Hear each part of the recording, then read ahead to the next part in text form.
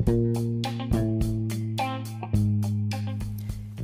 views and opinions expressed on My Story Living with Lupus podcast represents each person's individual experience.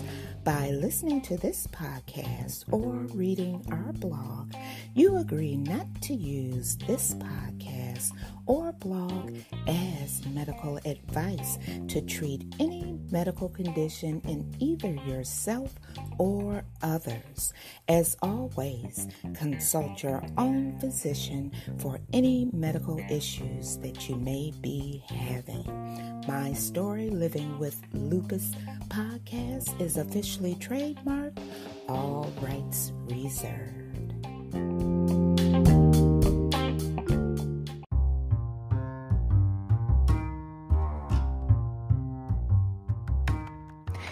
Thank you for joining me for another episode of My Story Living with Lupus podcast.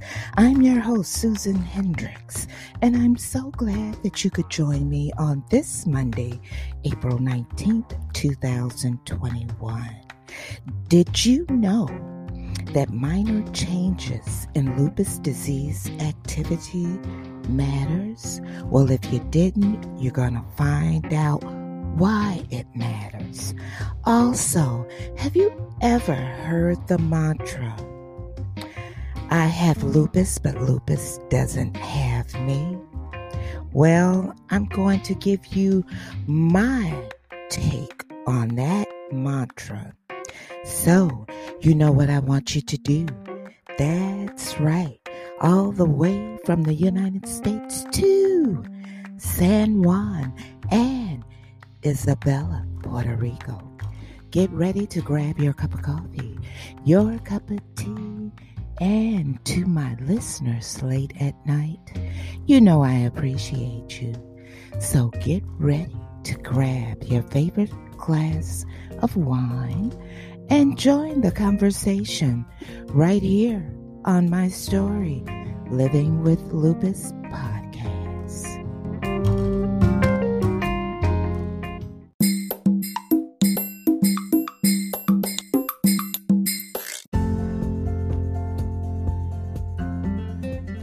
Ophthalmology Associates, PC, Drs. Berman and Dr. Zuckerbrod, treating diseases of the eye and eye surgery. You can reach them at 313-341-3450.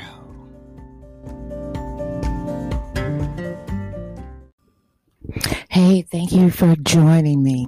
Listen, before I go into the disease activity in lupus, the changes in the disease activity, I should say, in lupus, there's two things I want to mention. One, my fourth procedure is scheduled for Monday, April the 27th.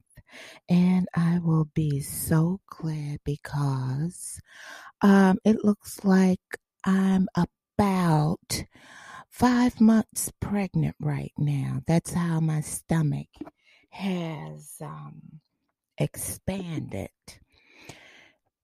Two, I was reading an interesting article in Science Direct, and it was regarding the neuropsychiatric involvement in systemic lupus erythematosus. Now, what I'm about to tell you, I'm going to refer to neuropsychiatric systemic lupus as NP, N as in Nancy, P as in Paul, SLE. Okay.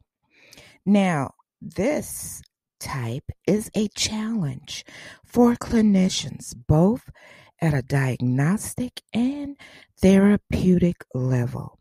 Now, in 1999, the American College of Rheumatology proposed a set of definitions for 19 NPSLE syndromes with the intention of homogenizing the terminology for research purposes and clinical practice.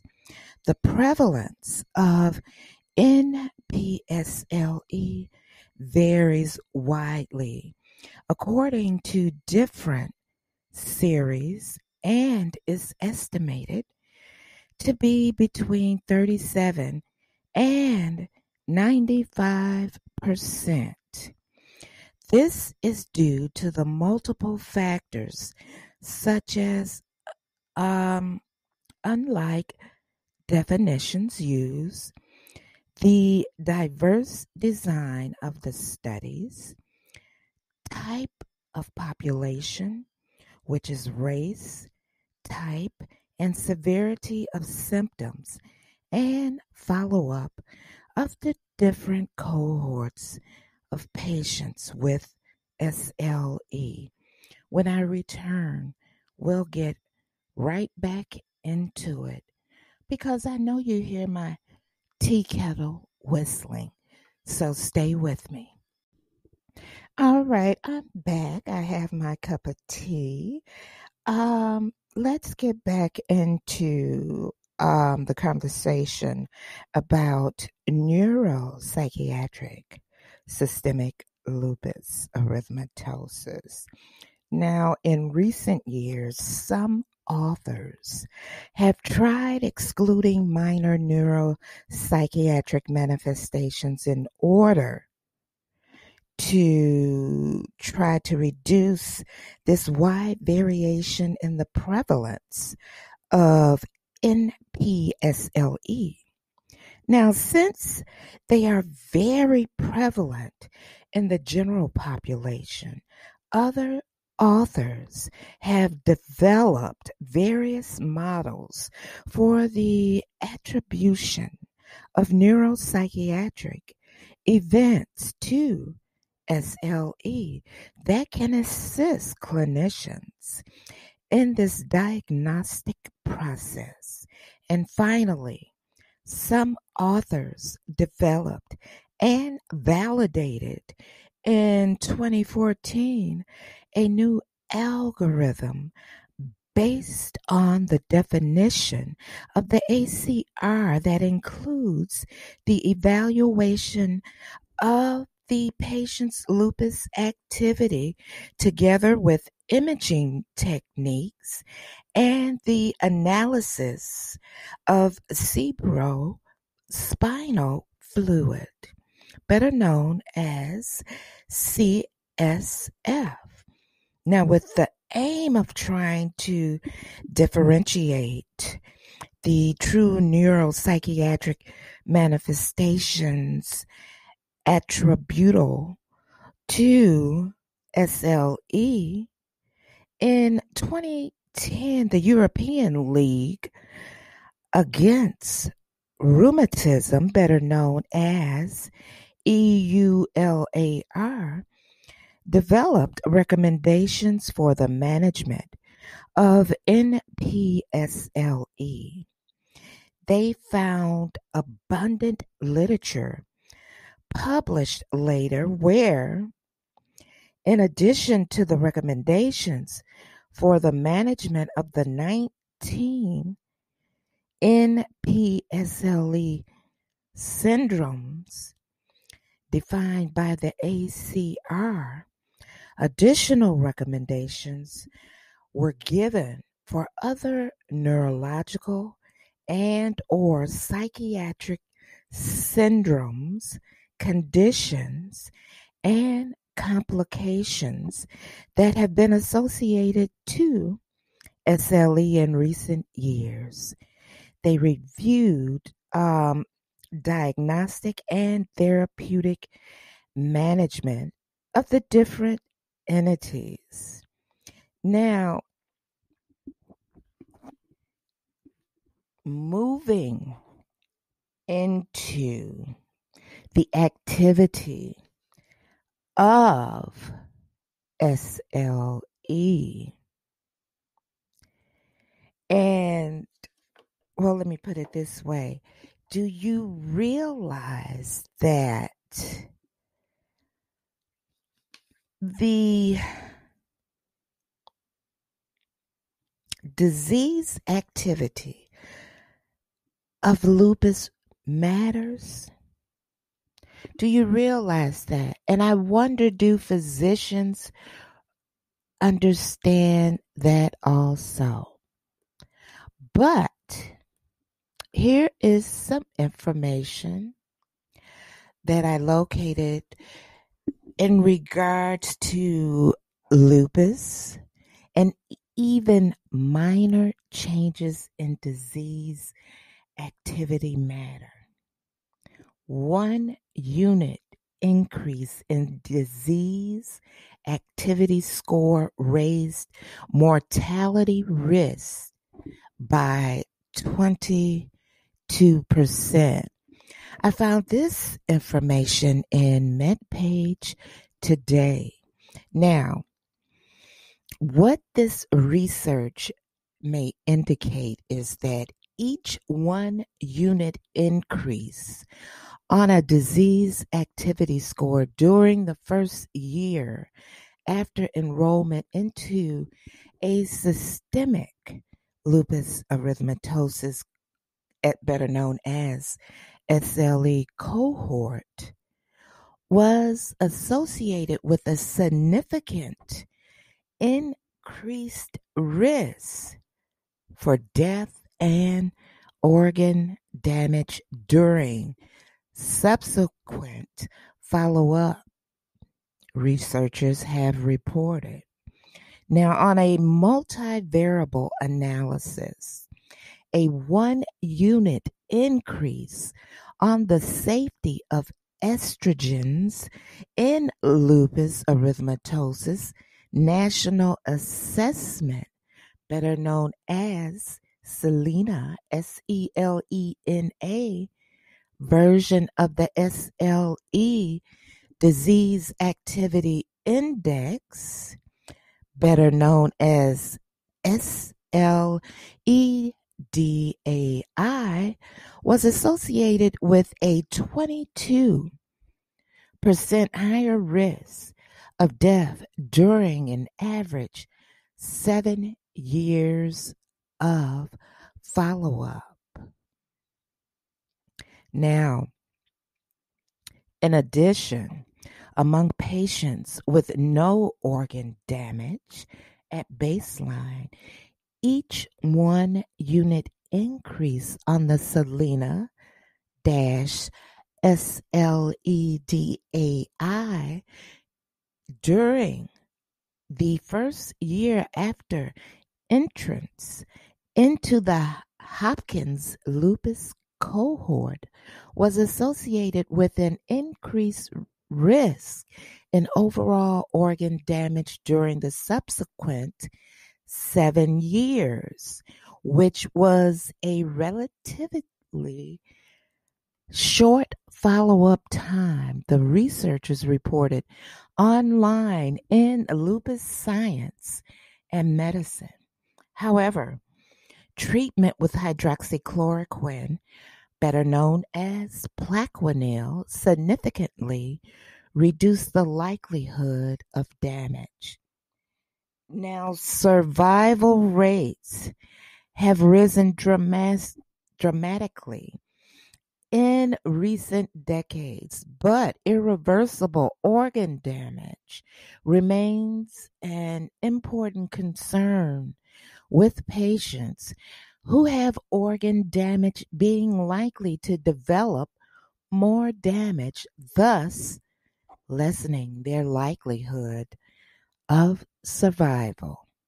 Now, therefore, to explore the current pattern of damage accrual among patients with SLE in a racially diverse study population, The Petrie's group analyzed data from their cohort, including 1,168 patients enrolled from 1987 to 2010. Patients with at least 2 years of follow-up were included in this analysis. Disease activity was assessed at each quarterly clinic visit, along with data on medication use, comorbidities, and damage to the renal, cardiovascular, peripheral vascular, pulmonary, neuropsychiatric, and muscular cellular system. More than 90% of patients were women, 55% were white, and 39% were of Black African ancestry. Median age at cohort enrollment was 36. The mean adjusted Selena and SLEDA index was 3 during the first year after enrollment, with 55% of patients having mild to moderate disease activity defined as a Selena SLEDA index below 3. Medication use included oral prednisone in 60.1% of the patients, oral prednisone in daily doses above 7.5 milligrams in 36.6%, hydroxychloroquine in 65%, and non-steroidal anti-inflammatory drugs, better known as NSAIDs, in 38.3%, and immunosuppressants in 22.4%. Stick with me. When we return, we'll finish up. So don't go away. Come on back.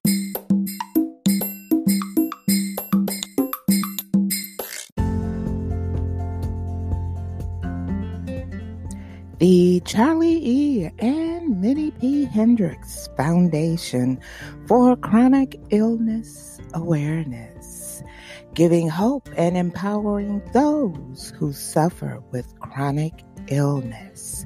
See one, reach one, educate one to empower the masses. You can contact the foundation at 313-303-9217 or visit their website at https://cemphfoundation.com. This is a 501c3 organization. No one should live in lack. All contributions are tax deductible.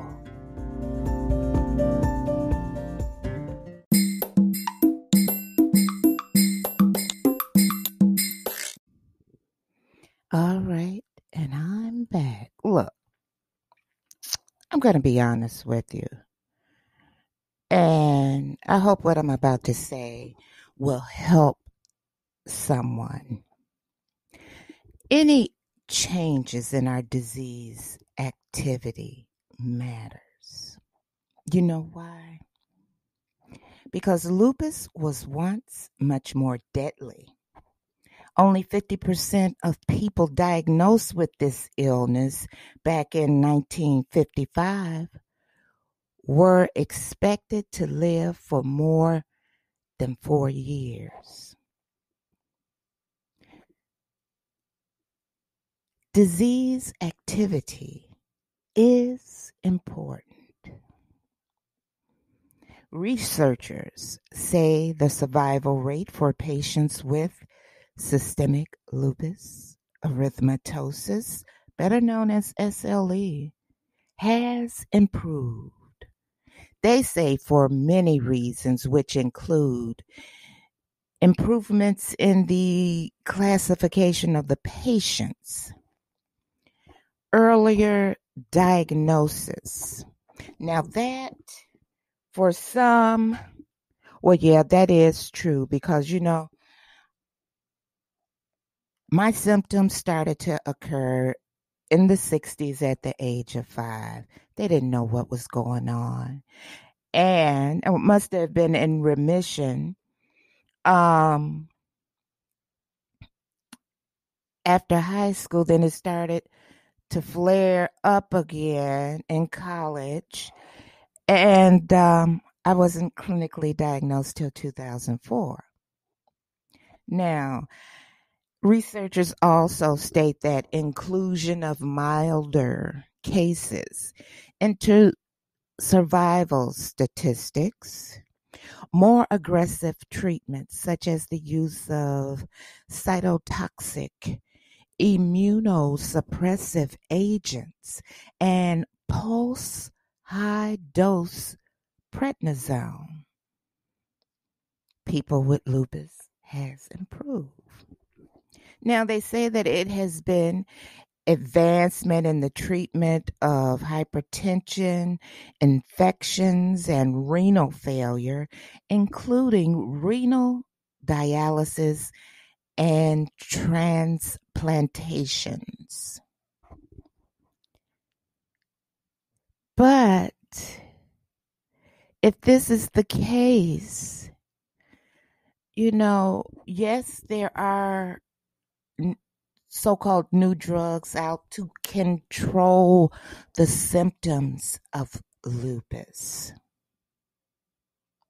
But lupus, any slight change in disease activity, it damages our body.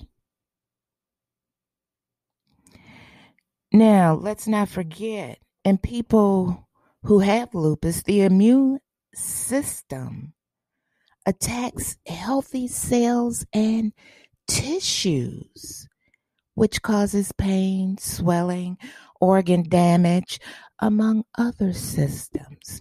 With people who have lupus, what about the side effects of the medication that we are prescribed to take? Have you ever looked at the side effects of the meds?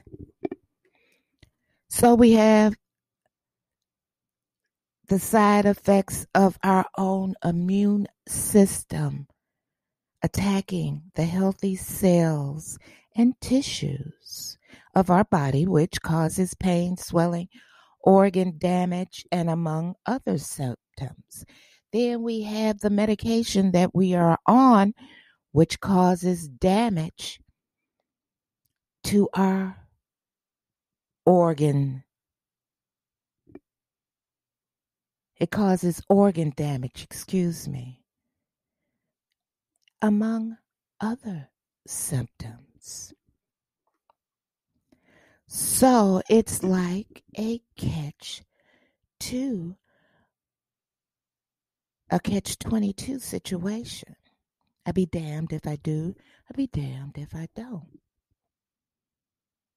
But when you're diagnosed and that pain hits you, you're willing to go ahead and take the medication to ease the pain. You're willing to take the medication that'll make you feel better. Yes, you're willing to make that sacrifice to take the medication that the doctors give you that could cause more organ damage to just feel normal. And in that turn, some get hooked on that medication. And then you're looking at another problem: prescription drug addiction. So yes, the minor disease activity of lupus, it matters. Now,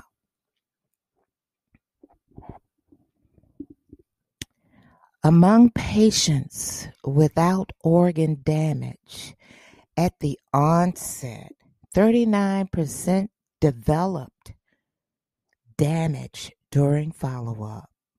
The catch-22 situation. There were no differences in the risk of damage when the analysis was stratified by race. During follow-up, 3% of patients without renal damage at baseline developed this organ damage, and each 1 unit increase in adjusted mean SLEDA index was associated with a 24 increased risk of renal damage. Having ever been treated with hydroxychloroquine lowered the likelihood of renal damage by 70%, the researchers reported. Among patients with no cardiovascular damage at the time of enrollment, 7% subsequently developed this type of damage, and each 1 unit increase in SLEDA and SLEDA index was associated with a 17% higher risk. However, patients who use NSAIDs were found to have a 66% increased risk of cardiovascular damage. Moreover, patients who were treated with antihypertensives had an 81% greater risk of cardiovascular damage. The findings of increased cardiovascular damage with NSAID and antihypertensives use may suggest that the known cardiovascular risk of non-NSAIDs in the general population is also applicable to patients with SLE and highlights the importance of assessing cardiovascular risk in this patient's population. Now, Petrie and colleagues further asserted changes in SLEDA index did not influence the risk for damage among other organ systems, including the peripheral vascular, pulmonary, and neuropsychiatric system. The study confirmed that even minor fluctuations in disease activity in patients with mild to moderate disease underscore the need for active measures to manage SLE disease activity over time.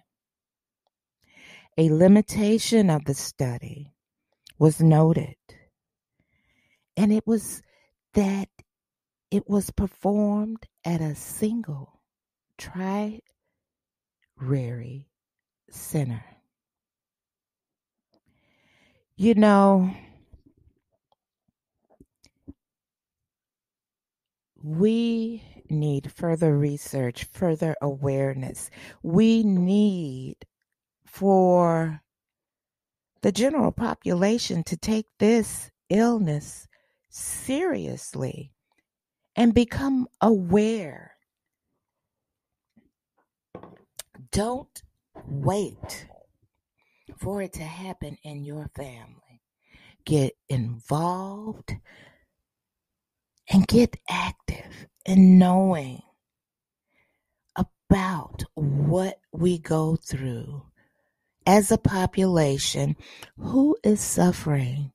I shouldn't say suffering, who has this chronic illness which has no cure.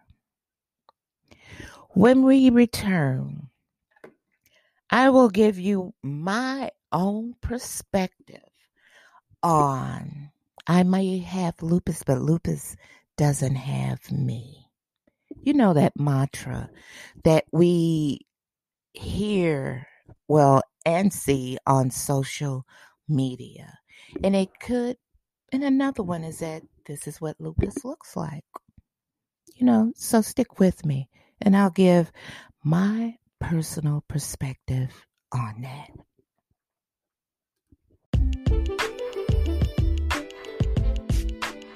If you would like to appear on an episode of My Story Living with Lupus, you can contact us at mystorylivingwithlupus@gmail.com. Also visit us on our Instagram page and also our website, My Story Living with Lupus.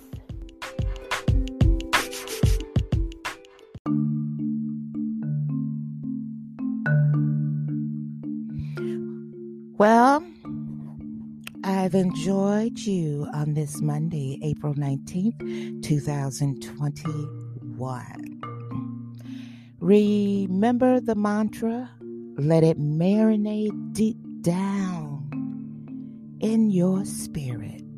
The mantra, I have lupus, but lupus doesn't have me. I've given you my personal viewpoint on that mantra. Yes, I have lupus and lupus has me right now, but it's my mindset that determines how far I'll go. Yes, I have lupus, but I don't plan on letting lupus stop me. Let it marinate and sizzle in your spirit.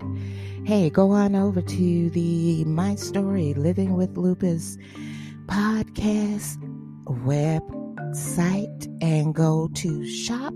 We have added some new items in, and new items will be added all this week. Also, go on over to the Charlie E. and Minnie P. Hendricks website. If you have a child and you would like to start his or her own library, go on over to https://cemphfoundation.com and look under educational service, and it will tell you how you can start a library for your child. Also, when you shop with My Story Living with Lupus podcast, 100% of all sales go to the Charlie E. and Minnie P. Hendricks Foundation for Chronic Illness Awareness. This foundation supports those with chronic illnesses by purchasing medication and feeding the homeless, feeding families in need. So go on over there and see what you like and shop. But before I go, I want to leave you with this. Be happy, not because everything is good, but because you can see the good side of everything. that's the mindset you should have each and every day. It has been a blessing to wake up this morning if you are able to listen to this podcast.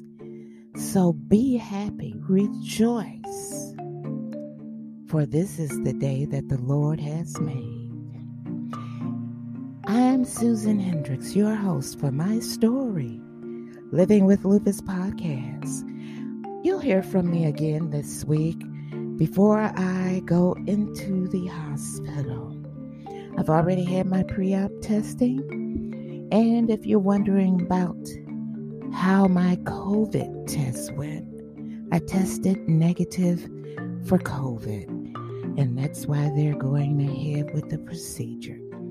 So I'll see you guys later on in the week. Have a peaceful, prosperous, and oh so blessed day. See you later on in the week, and thank you for joining me.